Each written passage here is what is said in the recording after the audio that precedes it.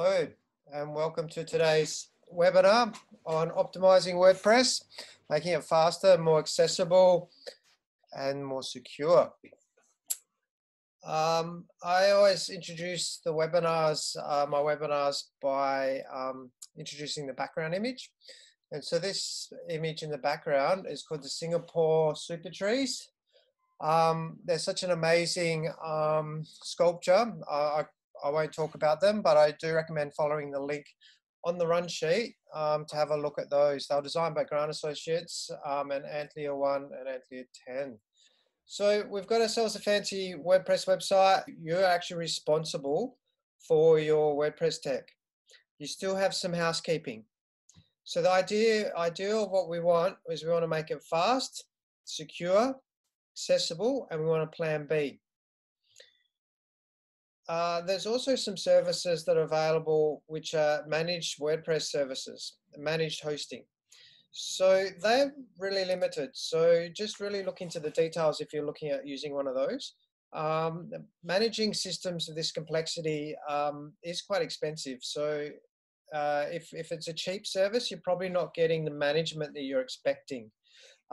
Specialists managing hosting such as WP Engine, Kinsta and a few others, they will manage your plugins and software to a point, and you still need to do some management and that sort of stuff there. Now, if you really don't want to go through the complexity or go through anything that we're doing here, then I recommend that you search for something we call software as a service, which I discuss in the WordPress Fundamentals webinar, which is WordPress.com, for example, and there's other software services which you may want to look into. The first step to all of this is we want to have some disaster planning. And this is planning what to do when things go wrong. So in that context, I went through disaster planning in detail in the domains, hosting, email, and setting up websites webinar. Okay, so here is an example disaster plan, and I've previously gone through this, so you can go and have a look at this in your own time. In today's webinar, I'm going to be talking more detail about various components of this. But yeah, you can go and have a look at that in your own time. So securing your website. There's been a massive increase recently of hacking spam. I'm running about 40 websites on our Action Skills server, which we host for free. And what we've been noticing is that a lot of our websites are actually getting more traffic from hackers than they are from actual people. And so what they're doing is they're just trying to get in there. So they're automated bots. And so they're trying to get into the website so they can put search spam on there, but they're also looking at wanting to put like viruses and infect things and all sort of bad sort of things. So you really don't want them in your website. They'll generally break stuff. So it's almost guaranteed that you'll be getting, people will be attempting to hack your website. Don't take it personally. It's not your politics. It's just the way it is. I had a case when we were doing testing on a server where I put a site live, and within the day there was hack attempts at that site. So the biggest things that will get your website hacked, or the most breaches, are bad passwords and updates. So that's the vast majority of hack attempts will simply be bad passwords. And I'm going to jump into this website. Have I been pawned? So if you come to here and you type in your email address, and what this comes up is that this email address has been on websites that have been breached. So in this case, there's been 7 websites where these details have been leaked. Saying that no paste, so that means that they've been uploaded to the internet. So if you use the same password, then it's likely another site that you've used it on has been hacked, and therefore the hackers have access to it. It's important for your passwords to use uppercase, lowercase numbers, special characters, and to make it long. Now, on the run sheet, there's a guide on how to create a strong password. I recommend give that a read. It's quite detailed, so but it's in easy to use language.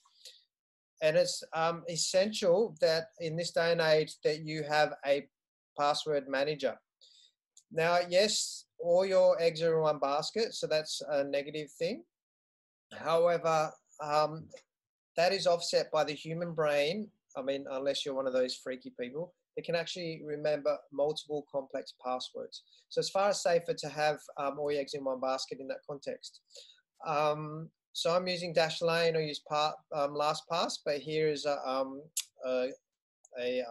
review of them all. So basically, you put all your passwords in there. It's actually a lot easier because it helps you log in automatically. You can also put credit card details, so it helps you, and addresses and those sort of things. So it's much more efficient. Okay, so updates. It's really important to update your WordPress website. And we went through that in the WordPress fundamentals. But basically, when you log into your WordPress, there'll be an updates in the admin in the top left, and there'll be like a red circle, and that will tell you to update your software. Now, the update cycle works like this. Because WordPress is open source, there'll be bad guys that look for holes and security flaws. Then the good people, they fix it. They release an update. Then the bad people, they look for more holes. The good people, they fill them and update. And it's just this loop and loop that just keeps going on and on and on.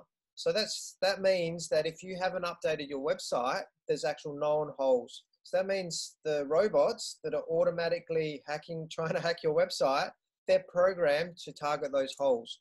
So if you've got a bad password, then the robots will be able to brute force attack it and get in.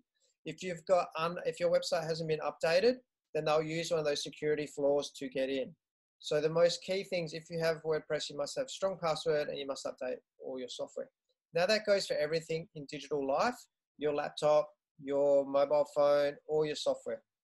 Okay, so if you've got lots of websites, then I recommend this tool, Manage WP, and I've got mine open here. So here I'm managing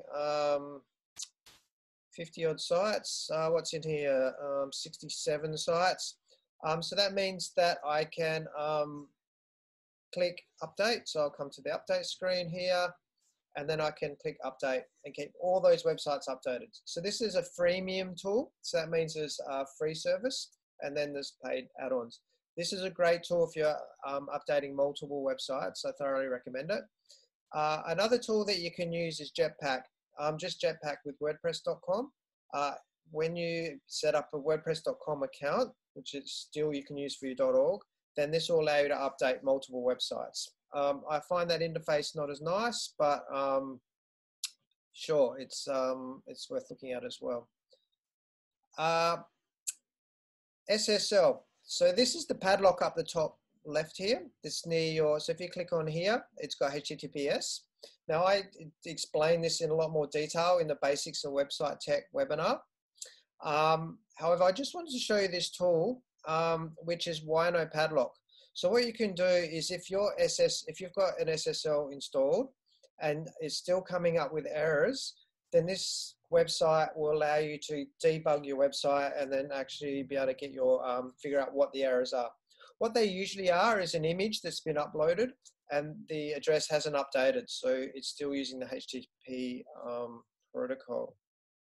And apologies, I'm going fast, but I've got quite a bit to go through today. And two-factor authentication. So this is a concept that is across all of your, again, digital life. So this is where you have two methods to log in. So for example, when I log into my bank, I've got my username password, but then I've also got an app on my phone and that has another code on it. So that means to hack into my bank, you've got to hack my password. We've also got to either hack my phone or hack my app. So it just makes it a lot harder. A basic version of two-factor authentication is when you log into somewhere and they'll send you a text or they'll send you an email. So you can set up WordPress to have two-factor authentication systems on that, which makes things a lot more secure. Okay, so another thing that makes WordPress a real secure a security breach is just rubbish scripts on your server. So I showed you the file system in the Internet Tech webinar. So basically, if you've had different software besides WordPress on your server and that's been left there and you've installed WordPress on top of that, those old scripts are still active and they can still be hacked. So I looked in a client's website, they couldn't open up their WordPress admin. I looked into their server and they just had heaps of old scripts. They're all going to be a security flaw. Also, old versions of websites. So sometimes people might make a copy of their WordPress and just leave it on their server. So that means they're running an old version of WordPress, which means a hacker can actually exploit that, then get into your server and then jump into your website. Also, you don't want any unsecured backups on your server. So wherever your backups go, make sure that they're not publicly accessible. And if they are, that they're encrypted. So if you're just starting out with WordPress, you won't need to worry about any of this. This is more for if you've got old websites or you've had your website up for quite a while. If plugins that you're using or themes haven't been updated, so for example, if you're using a plugin for a calendar, for example, and that hasn't been updated in 3 years, and there's an exploit on some of the techniques that they've used, then that would be a way to hack into the website. So you want to try and make sure that your plugins and themes are being updated, as well as you updating them. The actual developers are updating them. And it may be a case you may need to just update and change and use a different plugin if that one's not being updated. And be very careful of plugins that give upload permissions. So for example, there might be some sort of file uploader or a file directory, because what these plugins will do is will loosen your security around being able to upload things to your server. And so that means that a hacker can use that to upload scripts, which could then be used to hack the server. I generally will not install anything that allows more permissions to be uploaded on the server. So just be very careful of that side of things, especially if you don't understand what it's doing.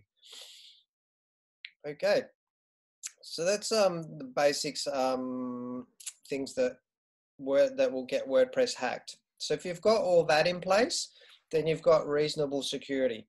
Now, saying that though, in the modern context, that's not enough, because as I said, there's always hacker spam trying to get onto your website. So I'm now going to talk about WordPress security plugins. These are various plugins that are used to help secure. Now, be careful of any plugins that do scanning on your website. And I'll talk about that a little bit in the caching section, and I've talked about it in previous webinars.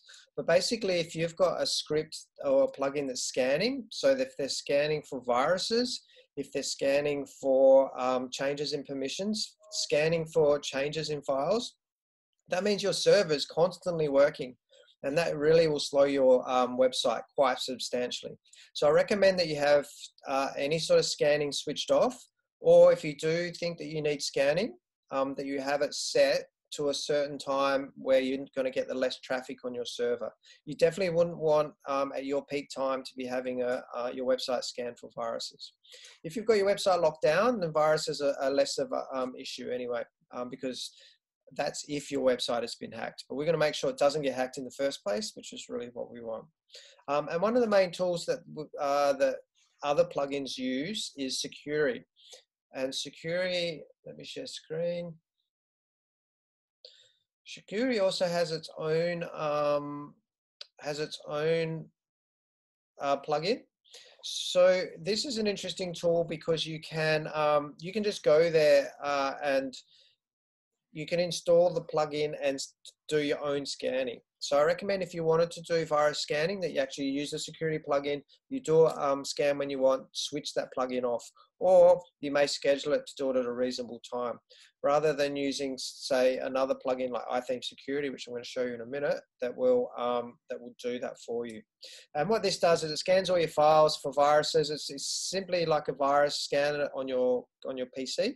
And if your website's been hacked, there's anything nasty in there, it will let you know. So that's one part of it. So I'm going to just show you WordFence. This is WordPress. And here's a blog on what they're saying 16 best security plugins. Now, Kinsta actually managed WordPress hosting. So the less hacking on their server, the more money they save. So they're actually they're wanting secure environments. That actually benefits them. So this would be a respected blog on security. I'm just going to keep this webinar not too much detail. So what I thought I'd do is I'd actually give you a tour of iTheme security and just explain some of the settings there that you'll be looking for in a security plugin. So you may not use iThemes. WordFence, the good thing about WordFence, it's a freemium. It's got a free version as well as a paid version. WordPress is a pay freemium as well. So if you install Jetpack, it'll give you some security options, and then you can pay for more. And I'll go through that in a little bit more. So I'm just going to jump to iTheme Security. This is the Action Skills website. And this is a security plugin that I've installed, and I put this on every website that I install. And I'm just going to go through some of the settings so you can get an idea of what these plugins are doing. Okay, Notification Center. So first thing is I switch that off. The problem with security plugins is they get really excited and want to email you every 5 minutes about, the fact the sun's come up. So you really, you only really want email that's going to be relevant to you, to you. So have a look at the notifications and make sure you're only getting sent email that you think's relevant. Okay, database backups. We're using another tool for that. File change detection. I've got that switched off because I don't want it scanning my website for changes in files. Local brute force protection. This is what I want switched on. Because what that reduces the ability of a website to try and guess your password. It's called a brute force attack, and it's a common way of hacking websites. It's got a local one which has tools to protect you on the website level. And then the network one works like the Google spam system. So if a few people on Gmail mark something as spam, you'll ban that email across the whole system. So this works a similar way. If your website starts blocking certain behaviors of certain websites, it'll block it across the network. So you want to switch this on as well.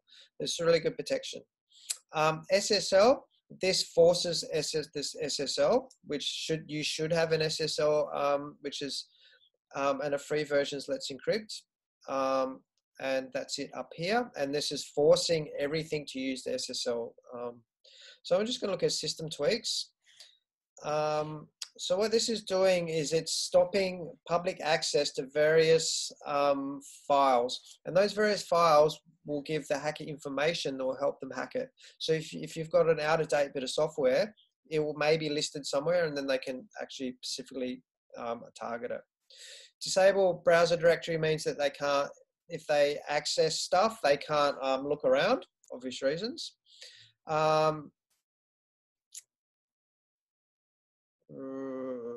So PHP and uploads plugins and themes.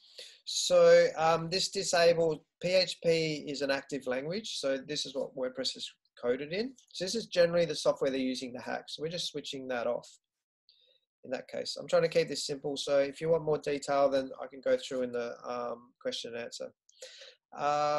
System tweaks, WordPress tweaks, we're switching stuff off. This thing specifically XML-RPC, that's a language, and sometimes it might break something. So you may have a plugin that's using that. I recommend you switch it off because it is a security risk. However, if you've got a specific plugin that needs it, and you may need to switch that back on just to test it.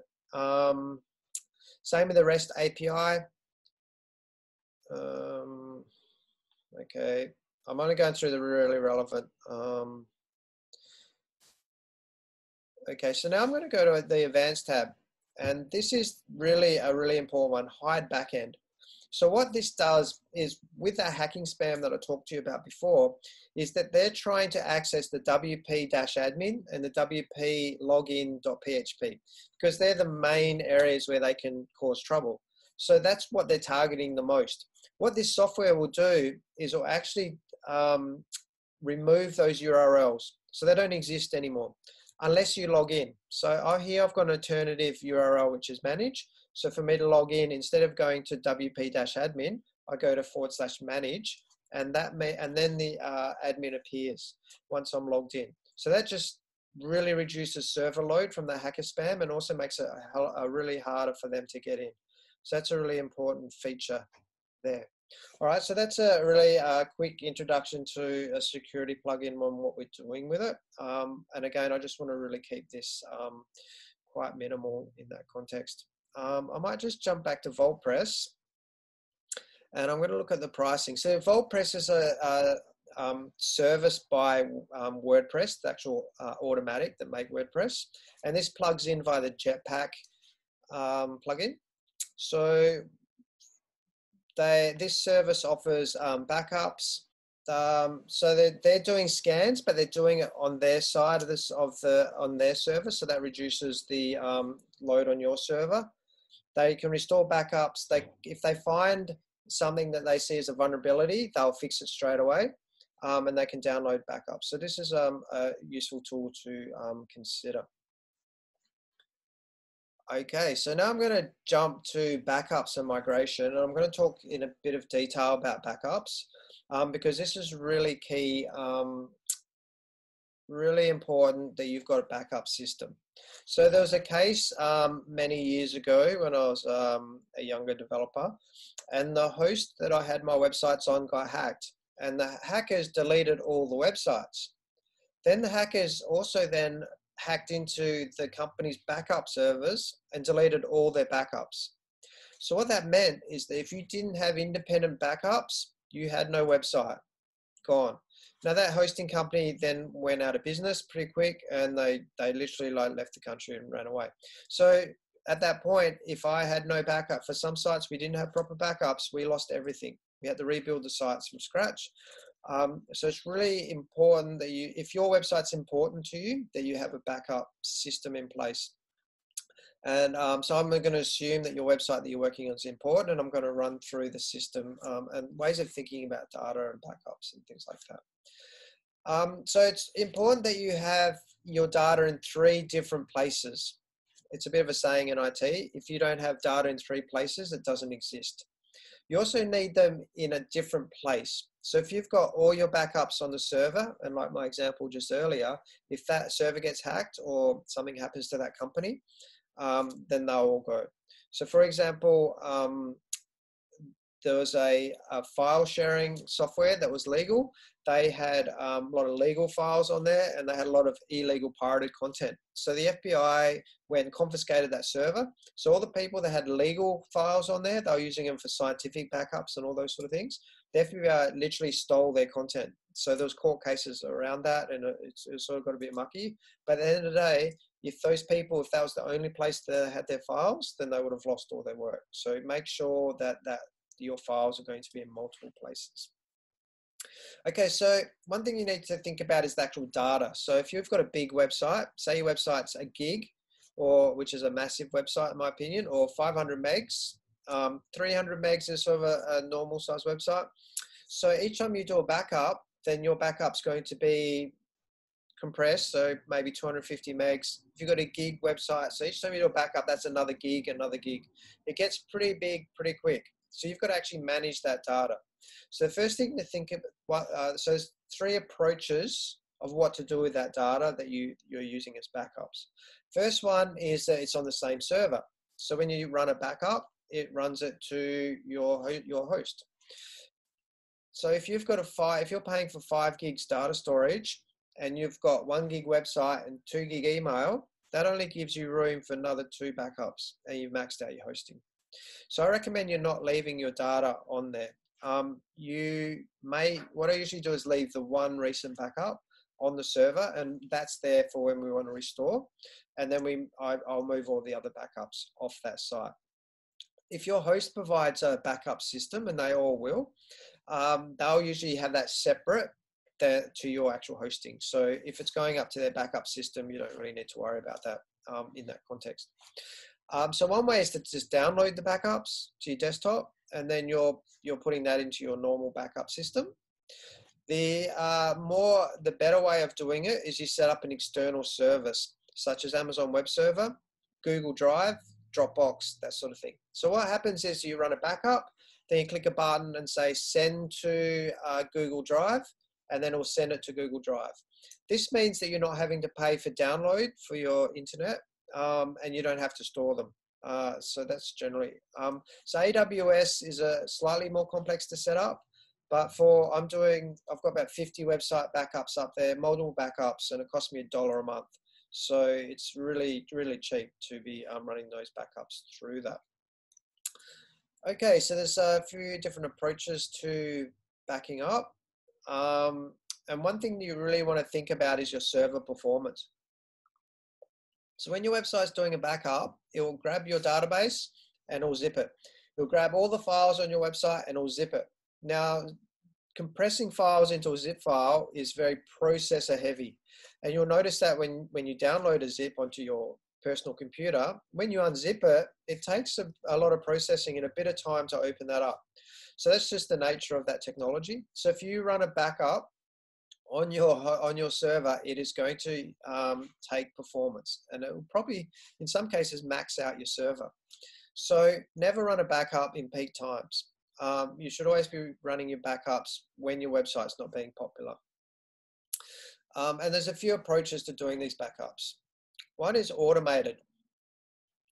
Automated backups, daily backups, scheduled backups, and incremental backups. So I'm going to talk about automated daily backups. So with my hosting, for example, so I'm with Servosaurus, they do daily automated backups. So that means I don't need to worry about daily backups. So if I want to roll back to a website, to my website yesterday, then I've got them done daily. They keep them for 7 days, then they do monthly, then they do weekly ones. They keep them for a couple of weeks, then they do monthly ones. I'm not sure how long they keep them for. But with the daily ones, if my website got hacked 8 days ago, they've been backing up for 7 days my hacked website, and then that means that all the backups are also hacked websites. They're actually no use to me. So I will also do manual backups. So generally, if I've done any work on the website, so if I've done some work, or I'm about to do some work, then I'll do a backup, and that's my manual backup. So that I know is clean. And I do that through my backup tool, Backup Buddy. So then I'm running two systems. One is the servers doing automated backups, and then I'm doing specific manual backups. So that means if either system fails, then I've got the other system. And so that's what I'd recommend, is you have an automated system that's doing daily and all that, but you don't want that on your actual WordPress install, because it'll hammer your server. I noticed that some people install backup plugins and they'll do automated daily backups, fills their website with data, hurts their processor, and they've already got daily backups up here, and they haven't worked on their website for 6 months. So, I mean, there's no need for those backups. Like, there's no changes to the website, except for the updates. So just have a think about that. The other thing that we do with these tools is called migration. And I won't go through a migration here because we've got a lot to go through. But basically, this is if I've got my website at onedomain.com and then I want to move it to twodomain.com. So that may be that your website's changed the URL, or maybe you're doing a test website, or maybe you're moving servers. So a migration process generally looks like that you'll do a backup, and then there's a script that instead of the WordPress install script, you run this script on the new place.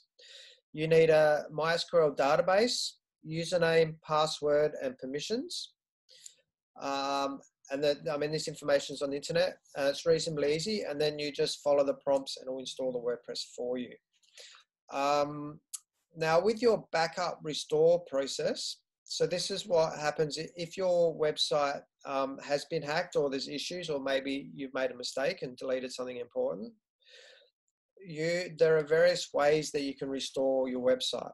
So you need to learn the tools enough to know what they are, and ideally do a test. So that way, in an emergency, you know exactly what to do. They're called rollbacks, and generally on the Servosaurus, the host website that I'm using, it's simply a button, and then you can choose the snapshots. So this is the different times when it was snapped. So you might say, oh, I broke it yesterday afternoon, so I'm going to roll back to yesterday morning, and then it'll roll back that backup. Okay, so I'm going to talk a little bit about the software. that can do this. There's a few tools that I'm recommending to use depending on what you want to do. Share screen. Okay, so Updraft Plus is the most common, is the most used one. The reason is because they've got a freemium version. So their free version will allow you to do backups, do your scheduled backups, do your manual backups, that sort of thing. If you want to do migration, you'll need to pay a bit extra. You'll need to pay for a premium version. And if you want to pay for, send your website to external, so it's $42 a year. So this will allow you to then send your data to the external host. So that's Google, Dropbox, AWS, that sort of thing. They also, this service also allows, they've got 1 gig of storage that you can send it to their storage space. So if you don't have a Google set up or a Dropbox, then you can use their system. Backup Buddy is the system that I'm using. This doesn't have a free version, unfortunately, but this I've found is the tool I prefer to use. It allows you to do backups, send it to external sites, and it's got a really good migration tool. And I'll jump into the Backup Buddy in a little bit, and I'll just give you a quick tour in the back end to show you what that looks like. This is back to WP Manage. I recommended this for managing multiple websites. Now in the right-hand side here, we've got backups, security. This also does migration. They're premium add-ons, and they usually charge per site. So I'm using the Backup Buddy system, not this for that, but this will do that as well. So that's another system that you would that I recommend that you consider. I haven't used it, but I'm using their update system, and it's really good. The one that just broke then, that just closed them, was the Jetpack. Jetpack again has a lot of backup. With a WordPress has actually we've got it back here. It has a lot of backup features and that sort of thing. Now the benefit of using Jetpack and Vault is that then your money, the profits then go into WordPress. So you it's a way of supporting WordPress. It's also made by WordPress, the people that make WordPress. So it's pretty rock solid. So all these tools that I've just mentioned, Updraft Plus, Backup Buddy, WP Manage, and Jetpack, they'll all do backups. They'll do incremental backups. They'll do automated backups. They'll send the data off to other sites, and they'll do migrations. So all these tools will do this. So I recommend that you choose one of these tools. Now, if you're just doing simple backups, then Updraft Plus is free. However, I recommend that you set it up so that you've got your backups getting sent to an external service. Is there any questions about backups and security there? Now it's a very detailed subject, so I'm just giving you an overview of that, and I do recommend that you go into a little bit more detail in your own time. However, if that's a bit beyond you, then just grab one of these security plugins. Just have a quick look at the settings. Make sure that you've got your website updated regularly, and make sure you have your password. That's generally will be pretty good security. So now I'm going to talk to you about testing your website, and this is optimizing it for various speed and things like that. Now, it's really important that when you've got a website that you regularly test your user journey. And what I mean by that, we've went through user journey in earlier webinars when we were talking about strategy. But for example, user journey could be someone donates. So you want to make sure that the links to the donate work. So you click on the link. There could be human error or something could have broken. Go to your donate page. Actually fill in your credit card. Donate. Test that goes into your bank. You want to, if you're getting regular donations, you don't need to test it because it's being tested. You know it's coming in. But if you get sporadic donations, then you'll need to test it regularly, and you definitely test it before you go live. Also, with your donation, or if you're running some sort of shop or products, what you can do is you donate to it, and then also go through the process of issuing a refund. Because if somebody contacts you and says, "Oh, I made a mistake with the donation. I don't want to donate," can I have my money back? At that point, it's not good for anybody to argue. It's just better to give their money back. So in that case, you'll know what to do. So whatever your billing software, whether that's Stripe or PayPal, you can then learn on how to issue a refund and do all that sort of stuff. So if that happens in real life, then you know how to do that. You want to make sure that you test your signups, your email forms, and any important links. There's been many a case where an important link, say to the buy now button, is not working correctly, and obviously you've just lost an opportunity for the whole point of what your website is. Okay, so I'm going to talk about cross-browser and device testing. So in the old days, we used to test on Internet Explorer and Netscape on 2-size monitors. So times have changed since then. We've now got thousands of thousands of devices, monitor sizes. We've got multiple browsers. We have a plethora of applications we test for. So I'm just going to run through that a bit. So the first thing is how much customization are you doing? So in previous phases of my career, we're custom writing themes. So we're writing all the code to run the website. So that means that we would need to extensively test what that code was doing across browsers. Things would always break in Internet Explorer, for example, because it was just a really awful browser. So we need to do regular testing. Now that I am using Divi for my main website development, Divi's extensively tested across heaps of platforms. It's got a massive user base. So there's heaps of people that if there's a bug on a various application, then they'll feed back to Divi and it'll get fixed in theory. So that means I'm pretty confident that out of the box that Divi is pretty robust. So in that context, I'm not testing it. If I was about to release a very big website or one that was costing lots of money, then I would do some testing. But generally for the fact that it has already been tested. So that depends what you're doing with it. Now, if you just are using default Divi approaches and you're not doing anything too custom, then in that case, it's highly likely that it's going to be okay. If you're doing some heavy customizations of that theme, then you want to test it.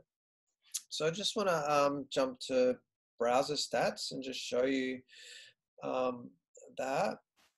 If I jump to... Okay, so this is the browser stats. Since 2002, they've been doing the statistics on what browsers have been using from 50 million monthly visits. So W3 Schools, I know I referenced this site a lot in my webinars when I was talking about the basics. If you want to learn HTML and CSS, it's a good place to come. So, so in 2020, 80.7% of people were using the Chrome browser. Now that's good because it's not Microsoft, which is now down to 3.7. Microsoft used to have market share, but they had such bad technology that everyone's just really happy that Microsoft doesn't get used because it's just awful. But what's really sad about that is now that Google has 80.7% of everyone that views the internet. So that's quite scary that such a powerful corporation has that much control. Firefox, which is open source, is only 8.6%, and then Safari, which is based on Firefox, is the Mac version. So we can really, what we want to do is we want to test for Chrome and Firefox. This also has lots of other, so you can test for your browser statistics, so what operating systems, et cetera, et cetera. So you can come here and actually, so generally if I'm doing commercial testing, I'll only test for the most common browsers and most common devices, unless the client wants to pay me extra to do more extensive testing. Because the idea is if it works on the basic browsers, that's most people, and it's then likely to work on the other browsers anyway. But if it's important to you, then we'll pay a bit more to do that. I think it's just good practice that everyone on your team checks it. Check it on mobile, check it on desktop. Get your people in your organization to just play with the website. Just check for things, because different people will click on different things. They'll look for different things. And so for example, I had a client and they agreed to do the user testing. And then they contacted me saying their shop on a mobile, the checkout button was broken. So that meant that anyone on a mobile phone couldn't use their web shop. Now, that's because they had asked for customizations, which then led to it being broken on mobile. But because they didn't test it, when they had agreed to test it, then their main thing was broken. So in that case, we've banned them from testing now. So I'll take over their testing in the future. But it also shows the importance that you need to test things. Don't trust your page editors either. So in Divi, for example, it'll show you what it looks like on a mobile, or show you what it looks like on a tablet. Just take that as a loose guide. You need to test it on a mobile. You need to actually test it on a tablet. So in the old days, I talked about when we had a few platforms, web companies actually would set up PCs, Macs, and all the different versions of browsers, and they'd have phones plugged in, and they'd manually look at it. Now that we've got so many devices, that's just not really possible, and it's just not very smart. So what we do is we will hire a company such as BrowserStack or cross-browser testing. So what cross-browser testing does is they actually have 1,500 browsers set up. They're probably emulators in a lot of ways, but they actually have all these different variants, all the different versions of Chrome, different versions of Firefox, different versions of Android, different versions of Mac, all the things. And then you can log in, and then you can test your website on 1,500 setups. The one way that they do is they'll do screenshots so you can visually see, and then you can also log in and actually interact with your website. So this is definitely the most cost-effective way of doing your testing. They have different prices. Some are free. But if you're doing major testing of a website, they're probably about $30 a month. So you can jump in and do your testing. So I really recommend that you use one of those those systems. Okay, so now I'm going to talk a little bit about accessibility testing. And this accessibility testing is pretty much ignored by most web companies. And I think that that's really just incompetent and unprofessional. But for us activists and us people trying to make the world better, I really ask the question, like, will the revolution or evolution, will it include everyone? And I think it's really important that we make a website and a world that's inclusive for all. So I think it's just part of what we should be doing is doing accessibility testing. Some other reasons to do the accessibility testing is actually I'll just stop the share, is the Disability Discrimination Act of 1992 in Australia's law. So that means that you can actually be sued if your website's not accessible. That's highly unlikely. The cases that have been sued were the Olympic Games website. However, that would have been more of a symbolic target because it was high profile, just to bring more awareness of that. Now, in saying that though, all government agencies are required to meet WCAG 2.0 standards. So that means if you're building a government website, it has to meet standards. And that is common sense, because every Australian should be able to access an Australian government website. So I would also extend that any council, anything that's relevant in that governing concept should be accessible. So I also would say that your website should be accessible for the same reasons. If it's important enough for an able-bodied person, then it should be important enough for people with various disabilities. But if that hasn't sold you, then I'm going to then jump back to search marketing and search optimization. When you optimize for people with disabilities, you're optimizing it for robots. Not saying that the disability people are robots, but it's using the same technology and same approach. So you're actually making the website far better for Google, and Google will reward you for that. And also voice control, which is new technology coming out. So for example, someone's driving their car and they go, "Hey Google, can you read me this web page about your charity?" And then Google starts reading that web page for them, and they're navigating the website via voice. this is a technology that's available and being used now. So again, that technology was in part enabled by screen reader technology that was developed by people for people with sight impairment. So that pretty much grabbed that whole technology and then adapted it this way. So by making it accessible for that, you're making accessible this.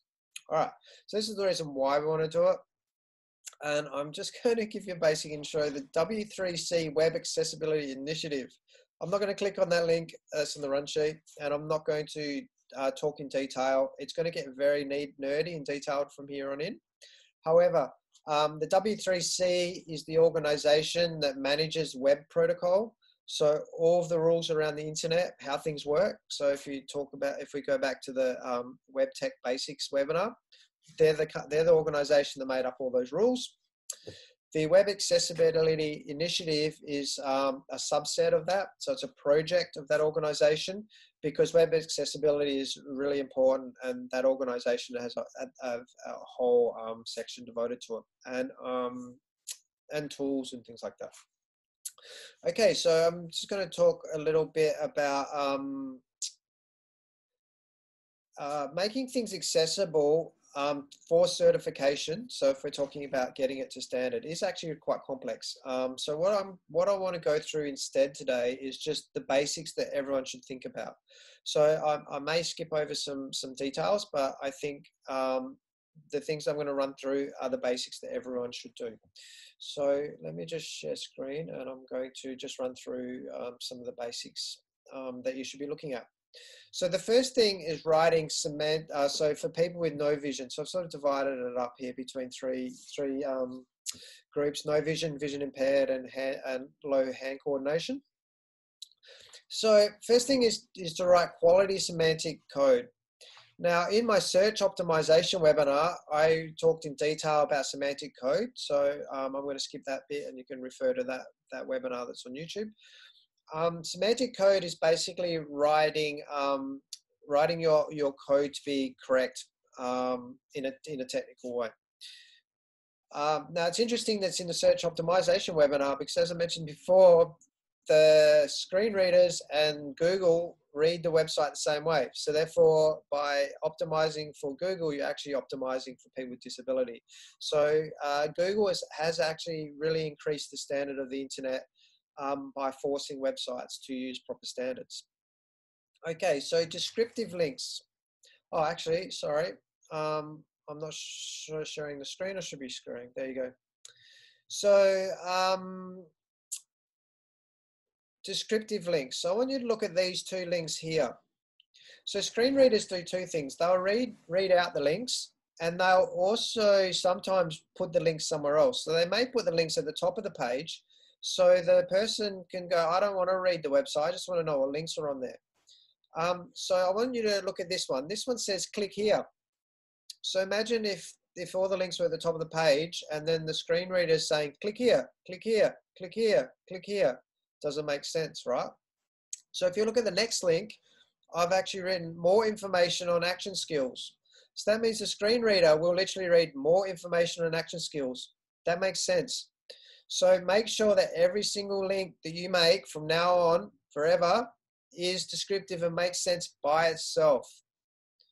Okay, so no more clicking here, no more buy here. Your link should say click. If you want to say click here, that's fine, but you'd say click here for more information on action skills. Now, in saying that though, if you're saying click here, then that probably means you got bad design, because you should make all your links obvious that they're links. So you shouldn't need to write, say click here. I mean, people on the internet, they know how to click on something. You don't need to tell them. It's very patronizing to even say click here. What you want is good descriptive links. You need to put descriptions on your alt text. And again, I went through that in detail in the search optimization webinar, and also the optimizing images webinar. Basically, that's the text that loads when images don't, and also used by screen readers to describe what the image is. Very important. Okay, so whatever you do from now on, start implementing those small things. Okay, so the next section is for somebody who is not using a screen reader, they're just using the website. This would probably come in if you just think of some elderly people who have the site's going. So you're not really looking at a major disability, but enough for you to be taken seriously. So in this case, some basic graphic design comes into play. The size of your fonts, make them reasonably big. Contrast, that means that it's easier to read. You need high contrast. Everything that you do should be high contrast. And remember that if you're putting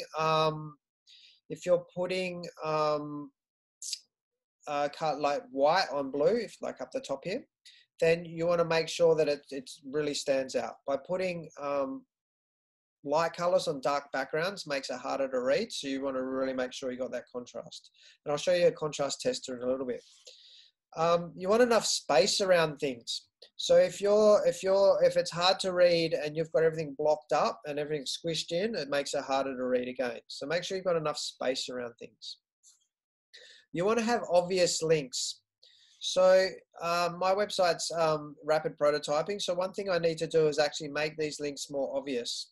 They look like links at the moment, but I think that they should be even more obvious. Now, if you're not sure, or your design allows it, then you should make your default links blue that are underlined. So my color is blue, so that totally makes sense. So what I'm going to do is I'm going to come here, and when I next work on website, I'm going to make all my links blue underlined. That is the default standard. So when in doubt, try to use default standard. So that's blue underlined. Now, when someone clicks on a link, it now becomes a visited link. So that tells someone that I've clicked on that link and I've been to that page. I don't need to go there again. So that's pretty useful when you've got a list of links. So in that case, the default color is purple and underlined. So if your graphic design won't suit that, say your color palette, it will look a bit weird. So you can use different colors. Try to use underlines if possible, because it shows it's a link. But make sure it's obvious that it's a link. Never underline text that isn't a link, because underline on an internet web page means it's a link. So if you've got some text underlined, somebody will be clicking on it and they'll be like, why isn't this working? And it will look like it's a broken link when you've just underlined some text. So you're not allowed to underline text anymore unless it's a link. Also image map. So an image map is where an image is clickable. So in this case, my logo at the top here is clickable. So you want to make sure that it's obvious that it can be clickable. I mean, this is a logo, so that's a internet standard. But sometimes you might have an image like a map that's got various hotspots where you can click. Make sure that those spaces work as a link. So make sure that the whole space that you want to be clickable is clickable, and those sort of things. And so coming from a graphic design background and then working in code, big issue working with graphic designers is their cool design. So for example, low contrast looks cool as a general vibe. So if you're doing a print design poster, you're printing a poster, doing really subtle low contrast design looks cool. Now, if you use default website protocol and design, it will look pretty ugly, because the default website design is ugly. So your designers may send you inaccessible artwork, and this happens all the time. So therefore I need to then test it, and I'll send their color scheme back and go, you've failed the test, send me another color palette. And then it gets a bit of a to and fro until they work out how to make a color palette that's actually accessible, which is quite different to so a good designer can make something that looks nice, that's accessible. So if they're saying we can't make it accessible, it's not going to look nice, then you say, well, you're not a very good designer, try a bit harder. Okay, and the other thing I'll think about is hand-eye coordination. So grab your mouse on your left hand and navigate with your mouse. So in that case, someone with a low hand coordination may not have a major disability, but just a little bit uncoordinated. So if you think about the drop-down menus, hang on, I'll just stop share. So if you think about the drop-down menus, if you've ever seen them, where you drop down and then halfway there's another thing that drops down and then it drops down, how are you going to use one of that menu with your left hand, or if you're less dominant hand? that's going to be impossible. So for someone who has low hand coordination, they're not going to be able to navigate your website. So you want to make sure that things are just easy to click on. I recommend not using drop downs, but if you need to use drop downs, make sure that they're big and they're easy to sort of plob your hand around and like. So you really want to make it in that context. The link surface area. So what I mean by that is that if you've got a link, you want to actually make this, like the clickable bit, large. This is also on a mobile because some people have big fingers. So that's more for image-based things and shortcuts.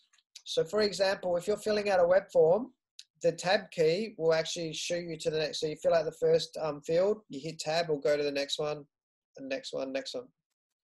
So you want to make sure that your website doesn't turn that off. And if you actually want to go to the next level, you would actually program you'd learn what the standard shortcuts are in a website, and then you would apply them. If you're using an off-the-shelf theme, you may look for them to have that coded in. And I've just got on the run sheet more detail. So there's Guru 99 and software testing help. That goes into a lot more detail about the various things, thinking about accessibility and how to add that to your website. I'm going to jump into some testing tools. And so I recommend spending a bit of time actually doing some testing and reviewing your website, because once you've learned it, this stuff's reasonably easy. It's complex when you're learning it, but once you learn it, it's pretty easy. Same as search engine optimization, right? So I recommend that you learn it, because then you'll just do it as part of your website build, and then you're just automatically making your websites more accessible and making the world much more inclusive. Okay, so say you're getting, you want it to be audited for certification. So you're building a government website. So in that case, it needs to be manually certified. So if you search for accessibility testing, there's a few companies in Australia that provide that. Most of them provide jobs for people with disabilities. So that's really good. Generally, they're quite expensive services, but the cost is coming down. One of the big drawbacks for the certification that I see is that they certify every page. And then if you change the page, then it's no longer certified.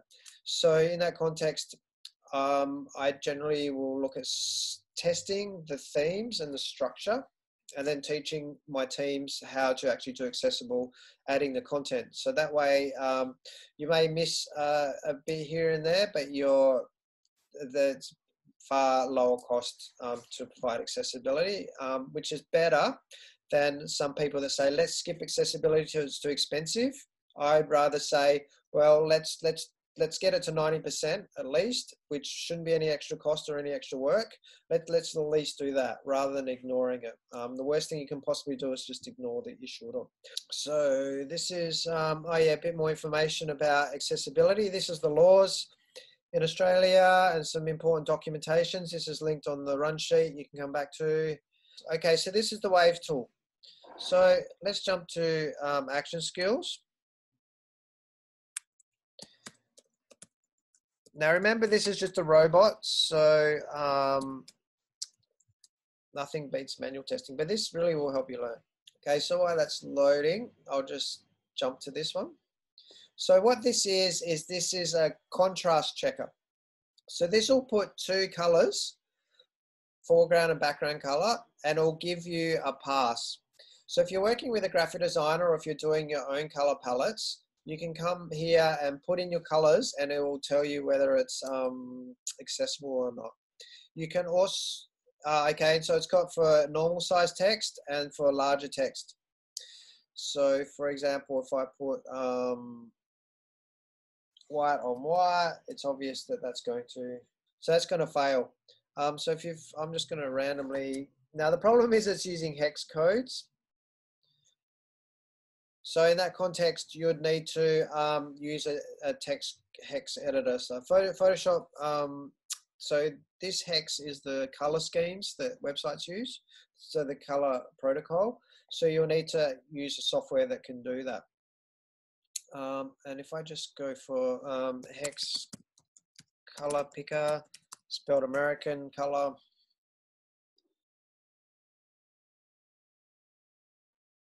then we've got all the colors here. So so if you don't have Photoshop or something like that, you can use a tool like this. So then we can put in the color here. So that this will make us orange on, and so it's failed. So it's passed one test. So WCAG is a easier test. So there's two different levels of certification. So I've only just passed that. So that's actually not very accessible. So that's how you use that tool, which is great for doing your color schemes. Now jump back to here. Got 0 errors, 12 alerts. Now structural elements are things that make it easier to navigate. So for example, we've got a proper menu system here. So if you've got any errors, you need to fix them. So divvy out of the box is pretty good. So this is an automated tool that will help you. Now, if you jump to some of the links that I've sent through, that I've got on the run sheet, there's heaps of other links for lots of other tools and lots of things like that. Well, I just really wanted to just introduce you the concept so that you can start looking into that.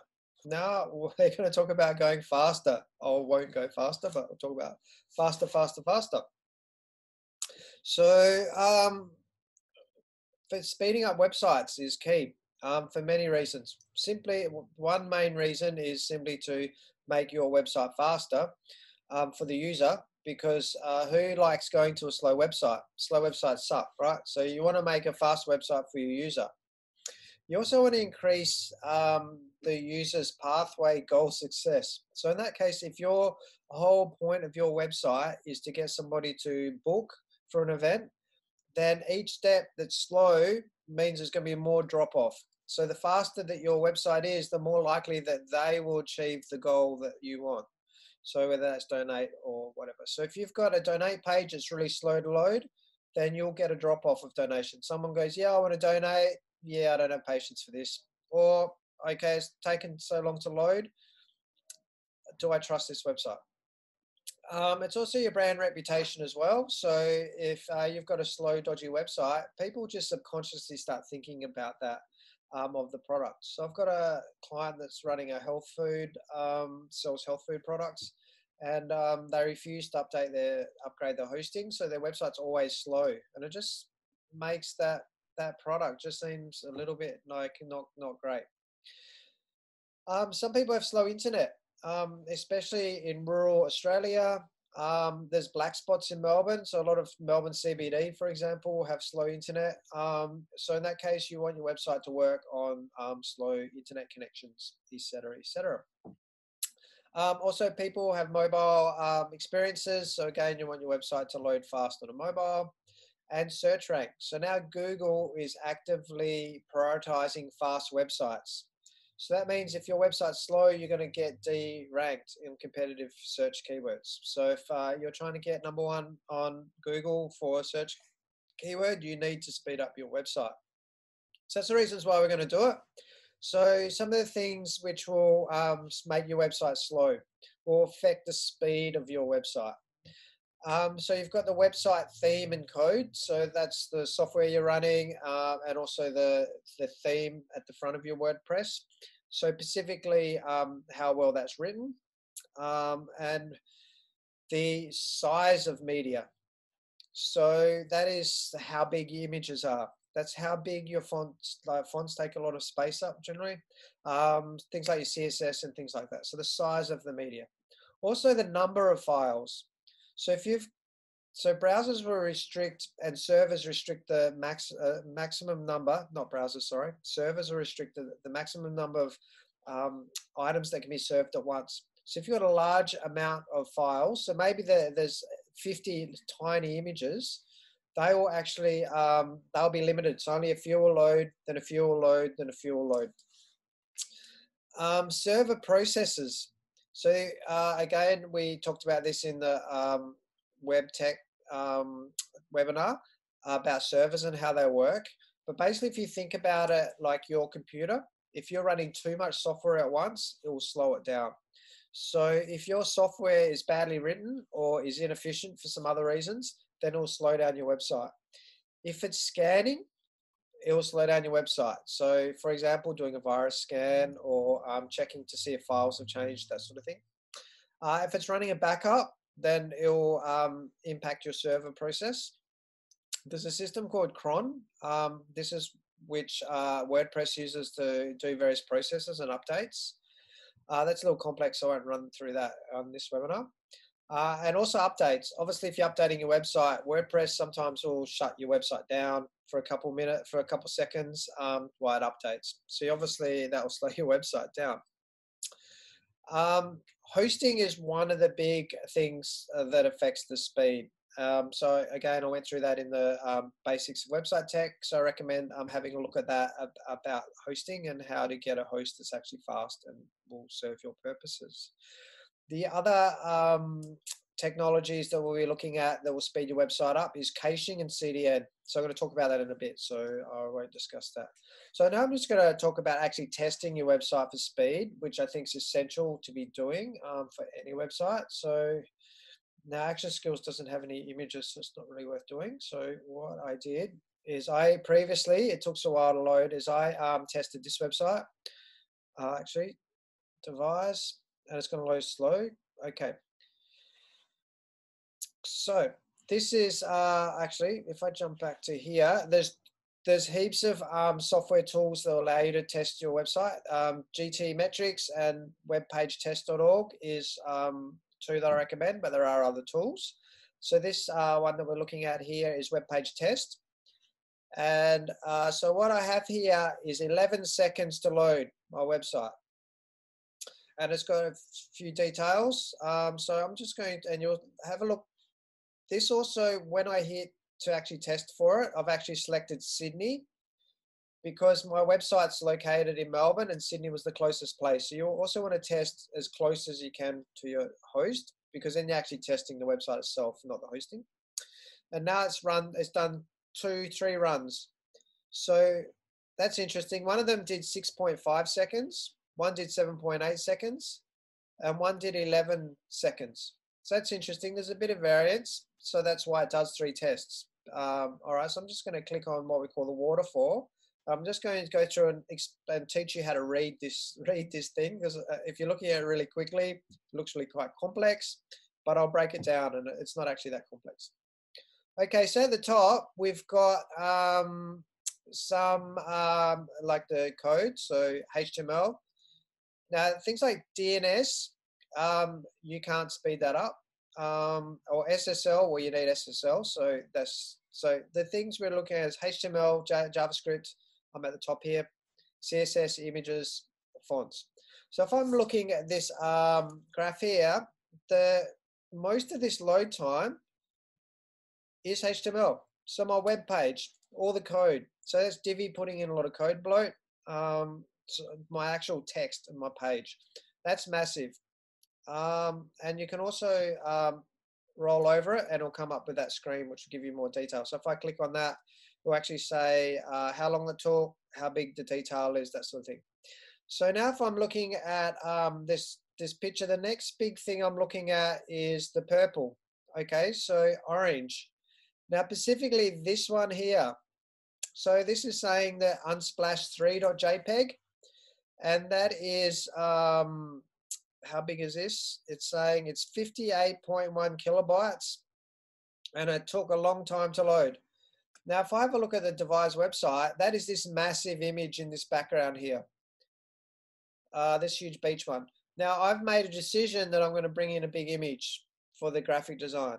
So that's a decision I'm making, and this is the impact that I'm having here. Now this is an optimized site, so sometimes maybe not a good example, but for example, here's the other images I can see here, and we can see what they are. Okay, so these red ones, now you'll notice that we've got all these fonts. Now the first thing that I'll be doing to optimize this would be to reduce the amount of fonts. What we've got here, if I have a look, we've got, if I close that, 1, 2, 3, 4, 5, 6, 7. Why am I loading in 8 fonts? I should have 1 font for titles, and I should have 1 font for my body copy maximum. So I've got 6 fonts here. that are, shouldn't be used, and they're really eating my download time. And then we've got some JavaScript here and bits and pieces. So that's how to read the website test. So in that context, you're really looking for the big things and then things that you can actually adjust. So this is, for example, the image. Okay, now let me just scroll down. Now I'm going to talk about caching, and to introduce caching and what that is, I'm just going to now jump to the website. I switched the cache off for this one. Now I'm going to jump to the website that is cached. And look at that, 4.5 seconds of 4 seconds. And then I've got 4.2 seconds and then 11 seconds. So what happened is I started running the test and we got 4 seconds. And then what I did is I switched off the cache because I wanted to show you the difference. So we're looking here, my cache is actually taking 7 seconds. It's cutting my website to a third. So that is the difference between a cache, is that it's going to make my website a third faster. So that should obviously show you the lesson how important a cache is. And so I'll talk to you about caching in a bit more detail, but let's just have a look at the graph that's different now that we've got it cached. And you'll see that this blue section, which is the text, is far smaller. So it's compressed it. You'll see that there's less files as well. If I jump to this picture, there's 33 files there. Oh no, there's still 33, sorry. This big image is still a big image causing issues. So yeah, so you can, and again, the way that I'd speed this website up is I'd take out some fonts and then I'd be looking at these images. So now it's cached.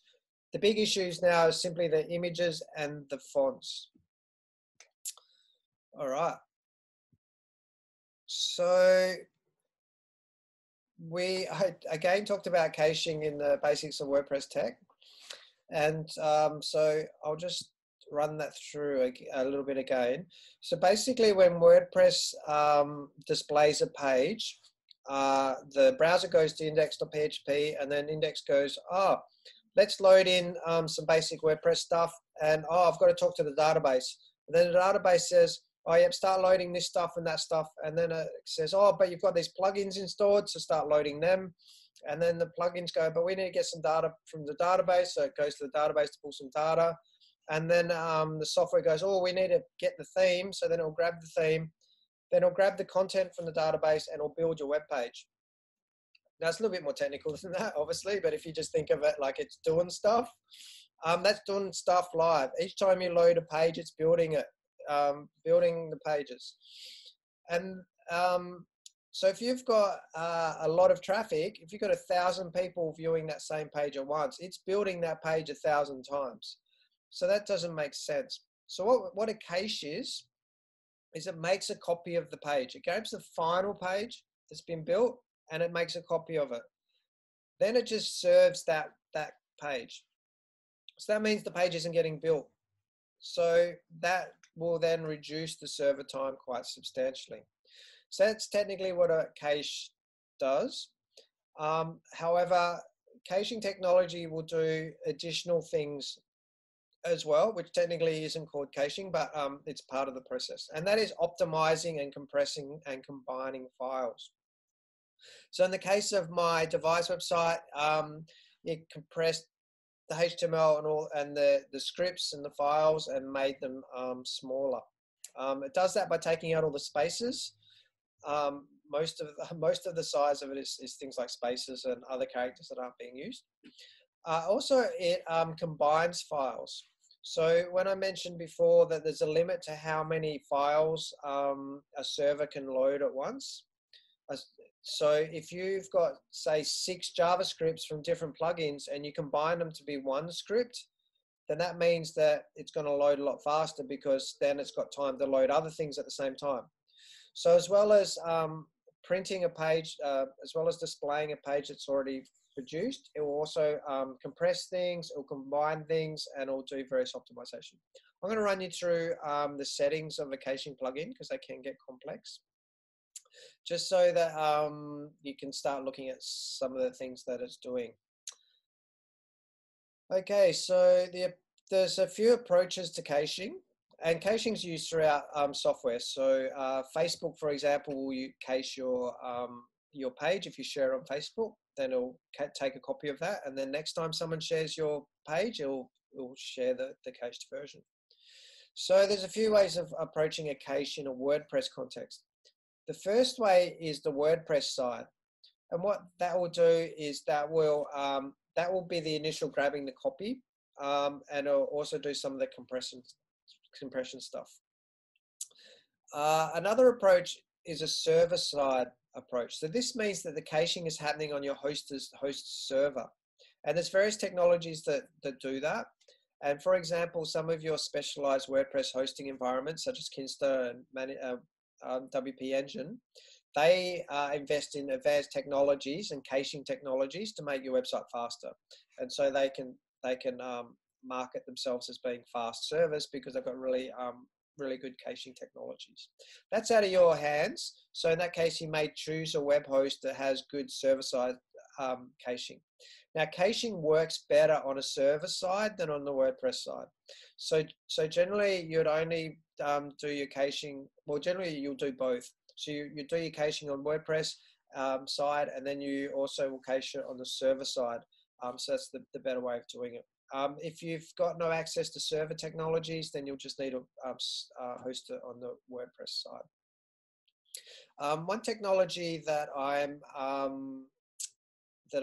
did a lot of research on this actually a couple of months ago, and I just run through that research that I did with you.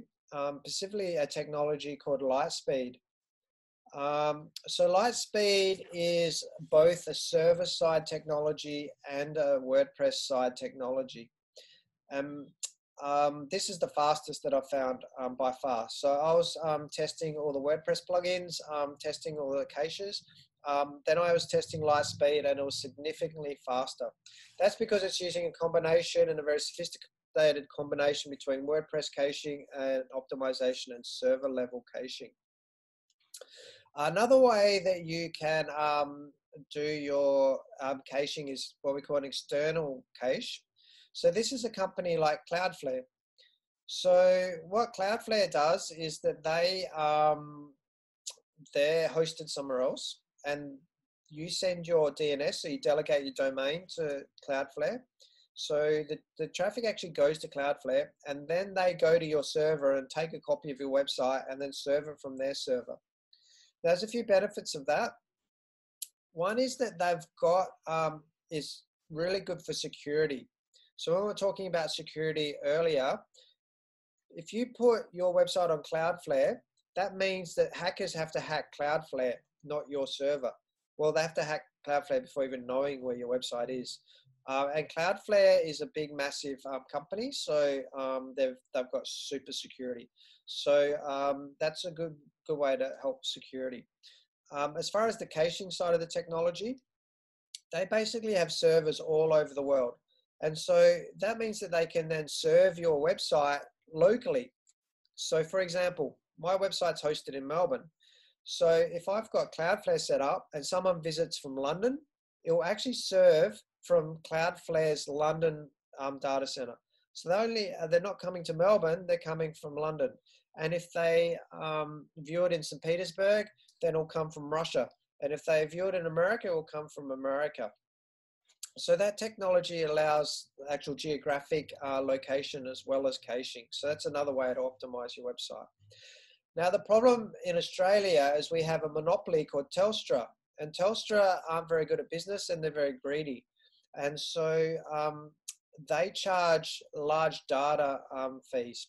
So in the context of Cloudflare, their free version, they negotiated with all the service providers, all the internet companies around the world, and the internet companies gave them a discount to run free traffic through their systems. Because the bigger picture is that Cloudflare increases security of the internet. So the internet providers were like, that's good. Your free service, we'll give you a discount on data, and then you can offer it free for customers. And the internet's a safer place and everyone's happy, safer and faster. But Telstra, they would not negotiate. So therefore, Cloudflare doesn't serve through Australia.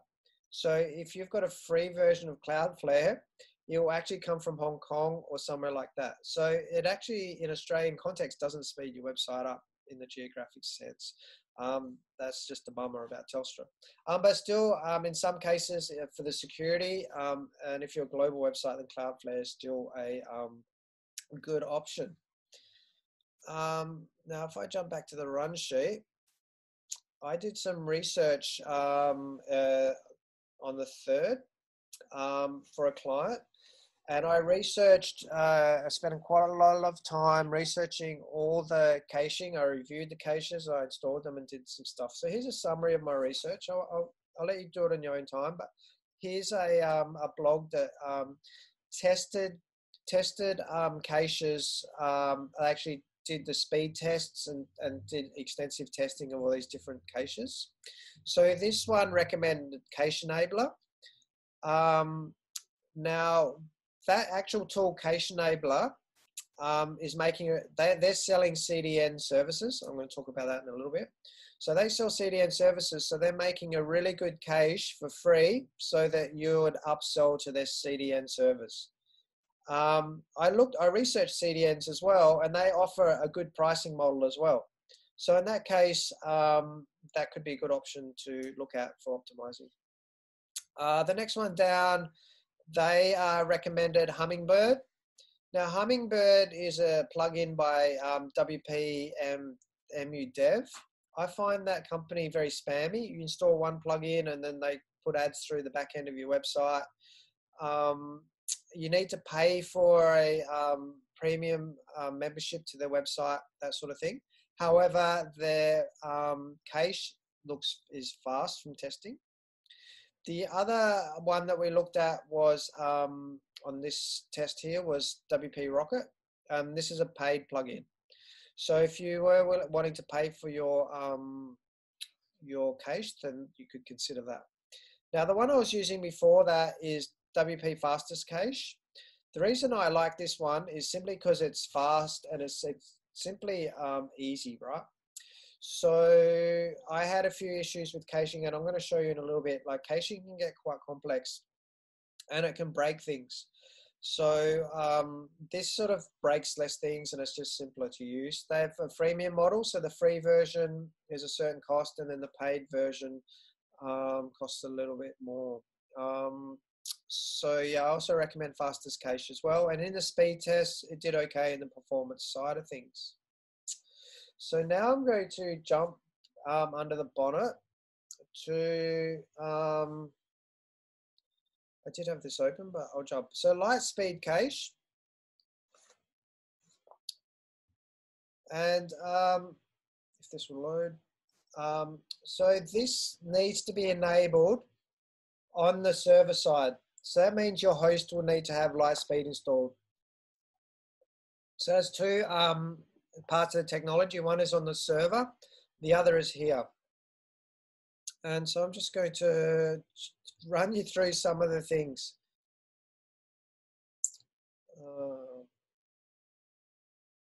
Okay, so I've switched it off. So I did that when I was doing that testing, the web speed testing.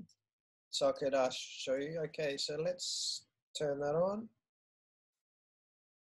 Save changes. Okay. Now I'm going to jump to the cache. All right, so there's heaps of settings in here, and I'm just going to run you through some of them so you can get an idea. So first, you want the cache switched on. Now, do we want to cache front end? Do we want to cache people who are logged in? If you're developing a website and you're working on the website, you don't want it cached because it's going to be annoying, because each time you save something, you're going to have to clear the cache. Now, in saying that though, it's also good because if you forget to clear the cache, and you've updated a website, then the old version is live. Because remember, you've made a copy of the web page. That's what a cache is. So sometimes it's good or bad to have the cache for logged in users. So that'd be up to you.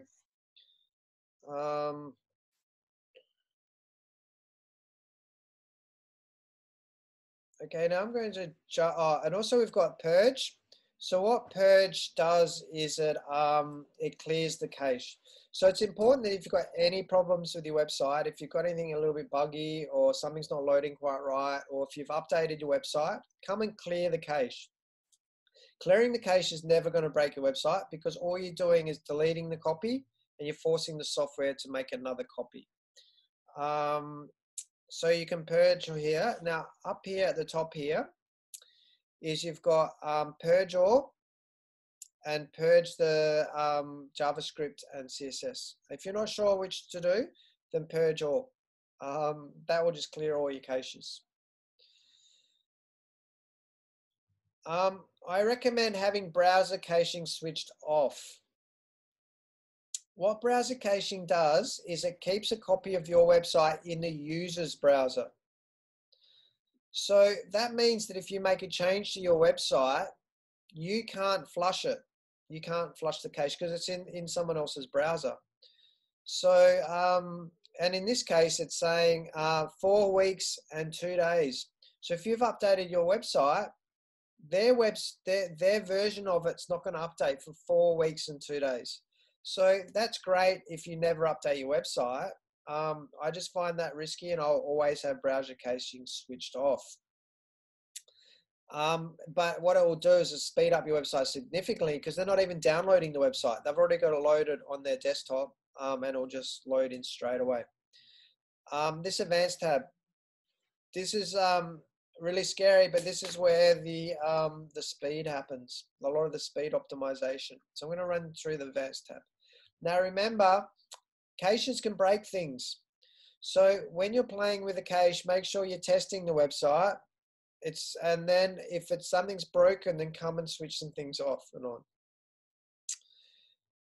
Oh, actually, this isn't where it is. It should be, sorry, it's in the page optimization. So let me jump to page optimization. Okay, so page optimization, when I showed you the speed test, there was the caching, which makes a copy. But additionally, we want to actually optimize the actual files and everything that's coming off the server. CSS minify, what this does is it grabs your CSS and it shrinks it, it compresses it. So that's useful having on. CS combine, which merges them. So most plugins, some themes will have multiple CSS files. So you might have, 6, 10 CSS files. And so if you combine them, there's less files downloading, and so it gets a lot quicker. Having that switched on, when you combine files, can sometimes break things. So just bear that in mind.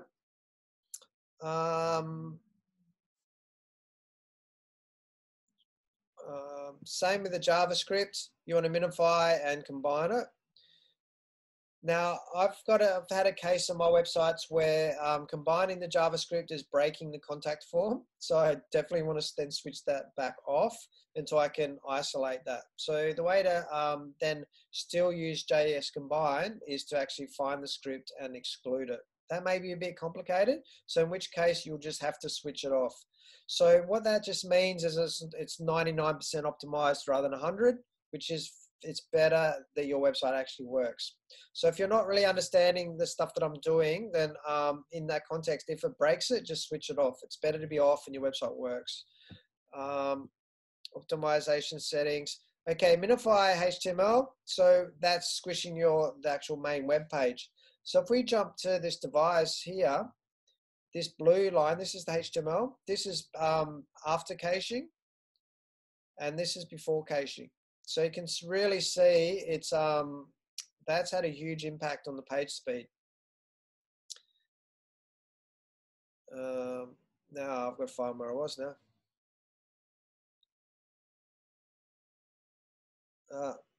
Apologies, I've lost my tab. Too many tabs. Oh, here we go. Apologies. Now, inline CSS and inline JS is scripts that are actually inside the HTML page. Again, I've got all that compressing. Anything else that we want? Okay, remove Google Fonts. Remove so in that context, some themes and plugins will be loading Google Fonts. So in the case that I showed you, I've got a lot of fonts loading in. So I need to audit those fonts. And so I'll probably use another method of blocking those Google Fonts, but you may use this one here. Now, remove the WordPress emoji. So WordPress, in a recent update, added a whole emoji library. Now, if your website doesn't use emoji, it actually will load in all these scripts to support that. So generally, we just switch off the emoji. It's just a waste of load speed, and I recommend not having it.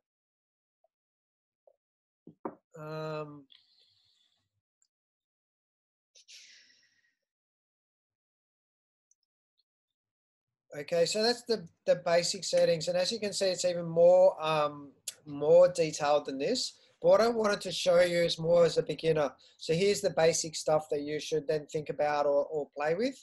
So I'll leave it at that because I don't want to go too advanced, because I think it's, we've seen from this testing the difference between testing and not. So we've gone, from caching, so we've gone 4.2 seconds to 11.6 seconds. So that's it's really important to do your caching. Now, I'll just also talk to another section, which is a content distributed network, CDN. So this is a related concept.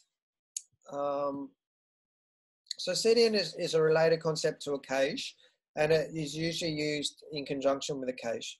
So generally, CDN is the next level. So for most websites, a CDN isn't necessary, because once if you've got a decent host and you've got a decent cache and you've optimized images and fonts, then you're going to have a pretty fast website. So CDN's a bit of an overkill.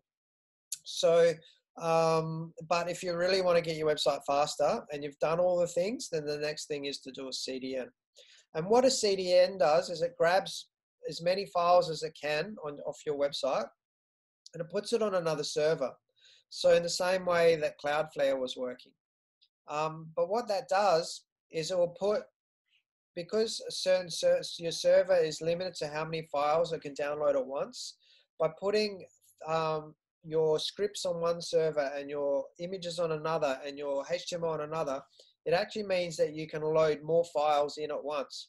So if we jump to the, shop screen, just stay on share screen. So if I jump back to this test, you'll see the reason it's called a waterfall test is that you can see that nothing loads unless the HTML is loaded. So that makes sense because the HTML actually references all the other files. So you can't load files unless it knows what it does. But you can see here it's got 1, 2, 3, 4, 5, 6 files, and then it won't load any more until they're loaded. And then it's loading, then it's limited how many you can load, and then see how it steps? Now those steps are the restriction of the server load. So if you've got a CDN, you can actually load those in, you can bring those steps back to the left. And that means you can load things in sooner, which means the overall website will load faster. And the actual, sorry, the screen didn't share, my apologies. So yeah, here's the thing. So you can see the steps here. So if you use a CDN, you can bring these steps to the left, and then you can speed the overall page up. So you may have already used CDNs like in the past already. So for example, on my webinars, I'm uploading my videos to YouTube and I'm embedding them here. So this is acting like a CDN because the YouTube's hosting my video. So that means that my whole page will load faster. If I host my own video, then I've got to download the video as well as the page, and it'll slow everything down.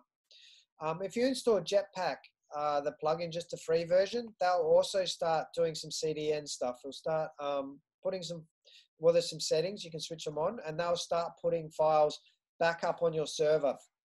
Sorry, up on WordPress's server. So therefore you can speed up what you're doing. If you did need a host video on your website, so for example, we did a website for government, it was for a union, and they were aiming local councils. Now, local councils block lots of websites like YouTube, so we needed to host the videos on the website. So we actually then paid for a premium version of Jetpack, which then they host the videos on their server. So basically, we're paying Jetpack for a CDN, which then allows our videos to be up on their server, which then means that we're not paying for the hosting of the videos and that we're loading them in a lot faster. So that's a CDN. And the thing with Lightspeed, which is, this has just come out recently, they're moving to be a complete technology where they've got the server side, the WordPress side, and then also a CDN as one built-in application. That to me makes sense because you're using one technology. The pricing looks competitive with all the other systems. So again, if you want to go next level, so I recommend, if you are hosting WordPress you're looking for a standard host, then I recommend you find one that supports Lightspeed technology, whether you use the CDN or not, because that will really speed up your website.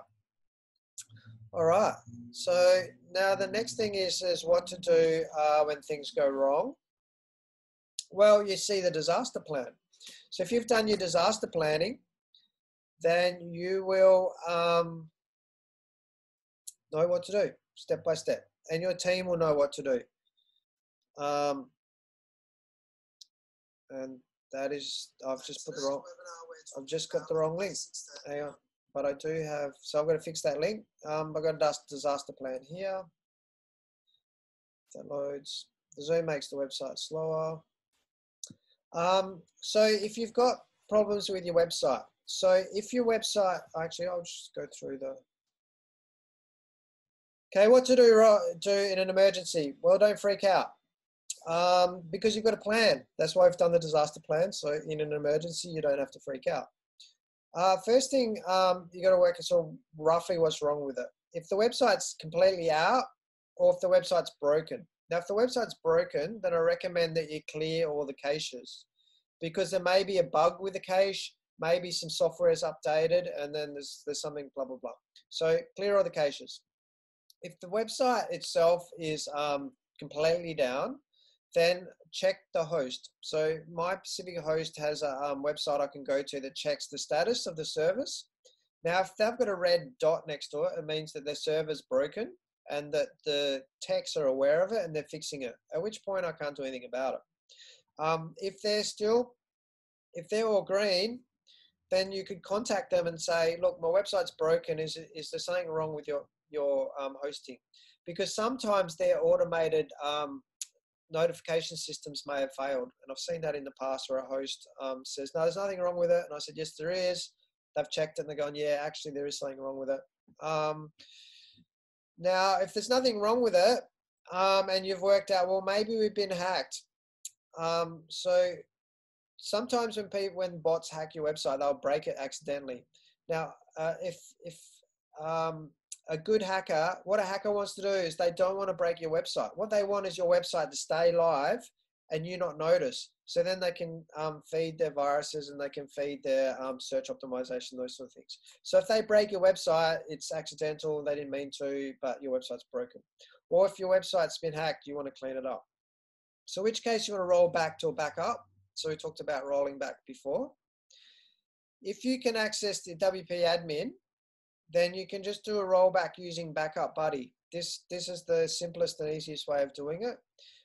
If you can't access your WP admin, then you can do it on the server level. Now your planning might be a bit different, but this is the one that I'm using. If that fails, contact the host to help you roll back. Like if you've totally messed it up, ring up your host or put a support ticket, say, can you roll it back, please? They'll sort it. Then you log in and upgrade all your plugins and themes. That's making the assumption that you didn't update your software, and that's how they got hacked. So you just want to update everything to make sure that it's secure as possible. Then you want to change all the passwords, because remember, bad passwords are one of the main reasons people get hacked. So maybe one of your staff members or volunteers had a really bad password. You reset everyone's password. Then you sit and see what happens. If you're more than likely have fixed that problem. So forensics, like figuring out how something got hacked, is really expensive. So you actually don't have that. You won't be able to do that.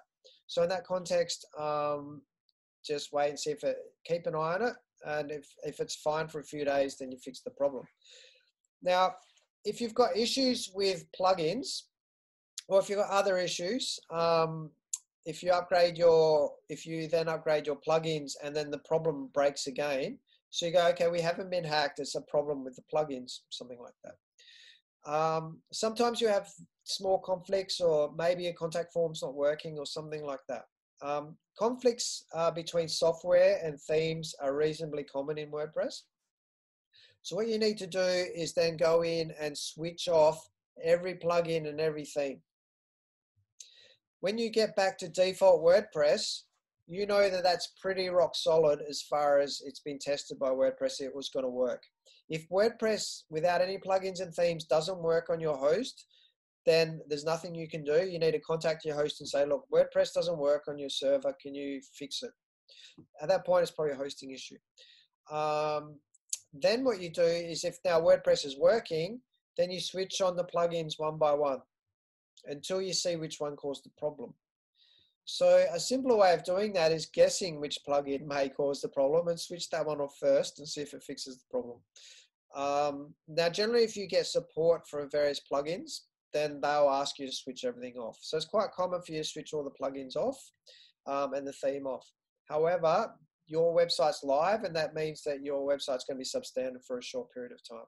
But that's generally how you do a debug on a WordPress. And in the advanced theme plugin themes and plugins webinar, I showed you how to force disable a plugin.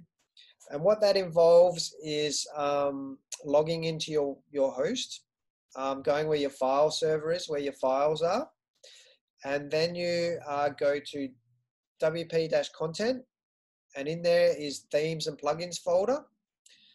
So WordPress plugins will only work if they're in the proper plugins folder, and a WordPress theme will only work if it's in the proper theme folder. If you literally drag that out of the folder, or you move that out of that folder, WordPress will automatically disable it. So if you're unable to disable a plugin, say it's broken your WP admin, for example, and you can't actually access your admin, then you'll need to log into your server, to your host, log into where your files are, go to WP-content, and in there, the themes and the plugins folder, and then you manually rip them out. And then hopefully they'll get your WordPress working again, and then you can go back through those steps to figure out which plugin was the problem.